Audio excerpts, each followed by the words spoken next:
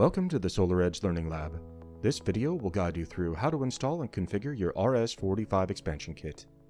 Before we begin working, turn the inverter on-off switch to the off position, turn off the DC safety switch, and let the DC voltage bleed down below 50 volts. And we'll turn off the AC disconnect prior to installation.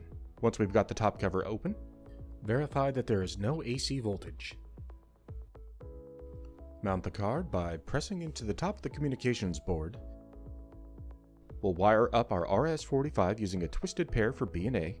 In this case, we're using white, blue, and blue, and a third conductor of any color. When installation is complete, turn the AC on. After that, we'll go into the menus with a long press on Enter, entering the password 1231232. Use the down arrow to scroll down to Communication, and press Enter. Scroll down to RS-45E config. Use either up or down to change the no to a yes, and then set your desired RS-45 function. Thanks for joining us in the SolarEdge Learning Lab.